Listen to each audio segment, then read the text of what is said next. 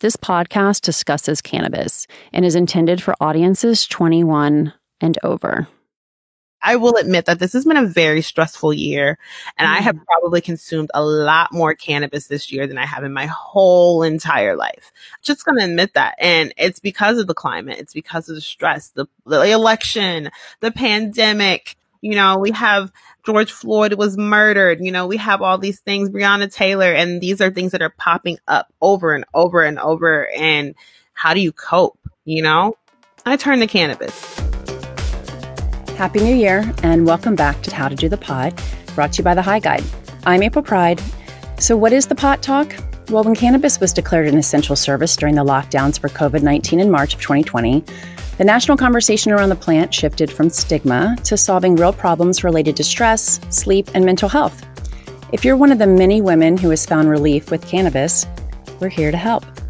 Because what does come next after cannabis has been deemed essential medicine for millions of Americans? We'll share stories about these top-of-mind topics. A friend who just needs to do the pot already, your favorite boomer who is prescribed too many pills, a teenager who has too little school and no sports, a sober partner who is off the weed for work or to work the steps, and how to talk to someone asking for a friend you think smokes too much weed, which is the topic of today's episode. You just heard from Shanitria Anthony, a journalist and host of Blunt Blowin' Mama podcast. Shanitria is far from alone in coping through 2020 with weed, and alcohol consumption was up nearly 50% too. It's been a long haul, but how do you know if a lot is too much? If you're concerned about someone you love or your own behavior around weed, we offer this episode to guide your next move with informed compassion. Today, we're exploring the very loaded topic of too much. The global pandemic forced society to recognize the integral, essential no less, role cannabis plays in the daily lives of millions of Americans. But just like pharmaceuticals can be consumed beyond what's necessary to heal, so too can weed. A few stats for you. 35% of those who report consuming weed in the last month are daily consumers. 1/3 of today's daily pot smokers, quote, smokers, meet the criteria for cannabis use disorder, which is defined as the continued use of cannabis despite clinically significant impairment. We also know that people who begin using marijuana before the age of 18 are 4 to 7 times more likely to develop a marijuana use disorder than adults. Data shows that 9% of cannabis consumers become addicted, which is less than the rate for alcoholism, which is 16% of people becoming addicted, but still significant. The Bible for Mental Disorders, the DSM-5, lists 11 symptoms for cannabis use disorder, and the number of symptoms correspond to the severity of the disorder. So take the many possible symptoms, then add a lack of cannabis education, research, and medical oversight. Like many things with weed, simple answers, they're hard to find. We're not doctors, we're not dispensing medical advice here at How to Do the Pot, and we encourage you to reach out to a medical professional if you may be struggling with any addiction. Since it's our job to think about weed and its effect on women, we see our role as providing you with the information that we have access to, the advice of experts, and real women who can help dig into the complexity and the wide range of experiences that make up modern cannabis. We asked Dr. Jessica Knox, our favorite cannabis doctor, a Harvard-trained physician, and co-founder of the American Cannabinoid Clinics, the most important questions to think about if you're concerned about overconsumption.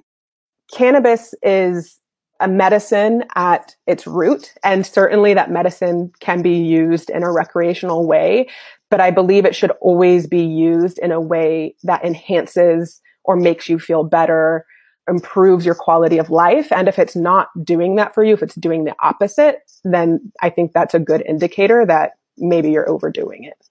There are some folks who need hundreds or even thousands of milligrams a day for what they're trying to manage, and others who only need 10 milligrams a day. So it is very personalized. But when thinking about, is somebody using too much? I think there are probably two, I don't want to say metrics because it's not that like hard and fast, but two concerns that come to mind. One is there is a phenomenon when using cannabis known as the biphasic effect, where it's not linear in that if I feel okay with this low amount of cannabis, or I feel good with this moderate amount of cannabis, I'm going to feel amazing with this higher amount of cannabis. what we see is it's more shaped like a bell curve, where there's like a sweet spot in the middle of whatever, and moderate, again, that's relative. My moderate dose might be much lower or much higher than your moderate dose, but that moderate dose is where I'm going to feel the best effects. If I increase over that dose, I start to get either side effects or I get a return of the symptoms that I had seen go away with that lower dose. So that's one measure of, am I using too much? Where, I used to feel pretty good on 20 milligrams, so I went up to 30 milligrams and now I feel really crummy. You probably should dial it back down. And that might be an easy way for someone to know if they're using too much. I think another measure that I like to use, and that is probably more aligned with sort of the dependency, withdrawal, addiction sort of, I guess, scale out in the general world is your cannabis use disrupting your normal way of life and your normal daily life?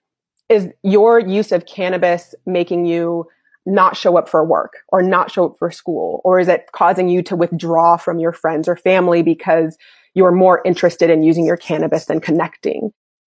Sandra Gwines, aka the Kush Nurse, is an RN with over 15 years of experience. She helps set expectations with her patients so they understand what it means to medicate with cannabis. People think that cannabis is going to be like this magic thing and you're going to have it and then that's it, you're good to go. So they have an idea that if you're smoking or consuming cannabis more than once a day, now you're like an addict. But it's not, because when you think about it, the window of your medication really lies in the method that you use. So you know that if you need to work for 8 hours, you're going to need to figure out, what am I going to have to take that's going to let me work for 8 hours? Okay, I can smoke every 2 to 3 hours, or I can have an edible that's going to last me 6 hours, or I can have, a combination of these things to get me to that 8-hour mark, a patch and an edible or whatever it is. So I think that's one thing that we really need to educate more on. Because a lot of people think you're going to take this oil in the morning, it's just going to magic in your body, and I'm like, no, you probably are going to take it 2 to 3 times a day. You may have to try a different method for different things. You asked me how many times a day and all that.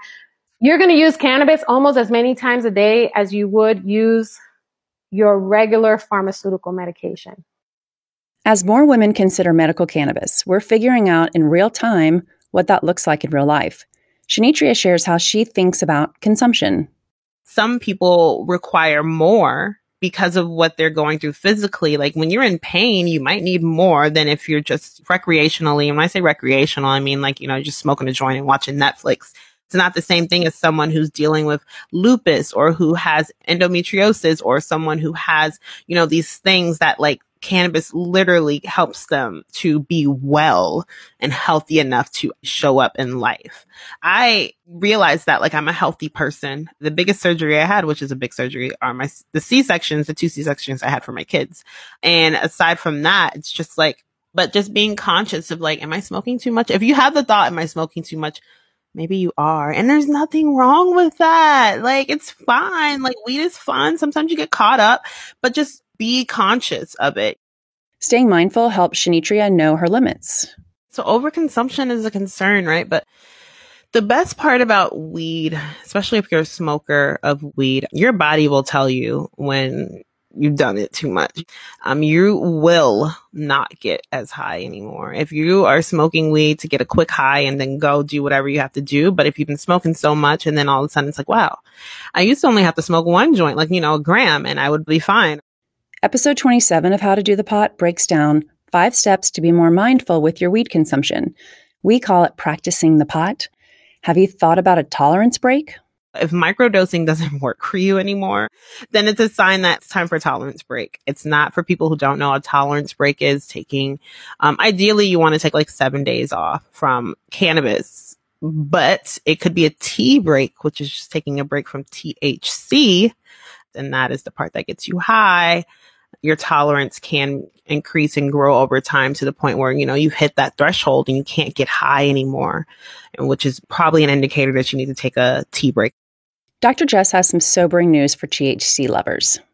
Frankly, most of us don't need that much THC. You know, we typically don't need a lot of THC to treat medical conditions. And that's not to say THC doesn't have medicinal benefits. It does. There are definitely conditions where we need THC. But a lot of times for pain, for instance, you don't need to medicate to a point of intoxication to get relief. And recreationally, you know, again, it doesn't have to take that much THC to get a little high if that's what people want. But again, it's all about informed use. Like, you don't have to blitz yourself with THC to feel good or feel better. As with much about cannabis, we're still waiting for standardization. But in general, over 20% is considered a high THC level. Shanitria talks about one of the criteria Dr. Jess mentioned, asking whether your cannabis use is disrupting your normal way of life or your normal daily routine, whatever normal may be these days. Anything can be abused. Even cannabis can be abused. People are like, oh, well, wine mom says, well, nothing's wrong with drinking a glass of wine. I think the problem comes in when you drink half the bottle or when you drink the whole bottle. And then it's like you're overdoing it. So everything's in moderation. I love cookies. I love ice cream. I like to get the tiny little pint of ice cream, but I don't want to eat the whole pint because my stomach will hurt. You know, your body's going to tell you, you did too much. So you just have to listen to your body. If your body's telling you you're overdoing it, then it's time for a break. Okay, maybe I smoked a little bit too much, but I admit, I admit it. And I think that it's just really easy to fall into that and it being an escape. And I don't think that cannabis should be an escape. It should be the gateway to you unlocking your feelings, to being able to sit down with yourself and figure out, like, why am I doing this? Like, what am I trying to run from? What am I trying to ignore? What conversations am I trying to avoid? Just be honest with yourself. And it's something people don't want to talk about with weed, but it happens. Like, sometimes you just have a little too much. Admit it, check it, and keep going. It's life. A personal note, I take, I guess you could say, a self-imposed tolerance break every family vacation. I don't travel with weed, which forces a check-in on both my consumption and my behavior with and without weed. For today's high five, what to consider if you or someone you love is perhaps hitting toward too much. Number 1, are you consuming the right dose? Understand what dosage amounts work for you and reach out to a medical professional if you have questions. If you start to get either side effects or a return of the symptoms, be mindful of how much you need to feel better. Number 2, if you're a daily consumer, consider a tolerance break to check in with your intention and goals around weed. Number 3, you may need less THC than you think to feel better, physically or mentally. Remember, cannabis's ability to heal is on a bell curve. More doesn't equal better. Number 4, know the warning signs. Is your use of cannabis changing your normal routine, causing you not to show up for work or other responsibilities? Are you withdrawing from your friends or family because you're more interested in using your cannabis than connecting? Number 5, cannabis can be addictive, and marijuana use disorder affects about 9% of the population. Learn about the symptoms as listed in the DSM-5. The most severe symptoms are associated with dependence and unpleasant withdrawal symptoms, lasting up to 2 weeks. Please ask for help if you need it. SAMHSA's National Helpline, 1-800-662-HELP, is a good place to start. We hope this Pot Talk has offered you some ideas for how to talk about or think about whether you're consuming too much weed. Please share this episode and rate and review us on Apple Podcasts. It helps more people find the show. Stay tuned for more in the coming weeks. And if you have the Pot Talk, we'd love to hear how it goes. Thanks for listening to the Pot Talk from the High Guide, every woman's cannabis handbook. Find us on Instagram at DoThePot, and you can follow me at April Pride. And for lots more information about cannabis and women, visit our website, dothepot.com. Thanks to my co-founder, Ellen Scanlon, Maddie Fair, our marketing manager, and our producer, Nick Patry. I'm April Pride, and we'll be back soon with more of How to Do the Pot.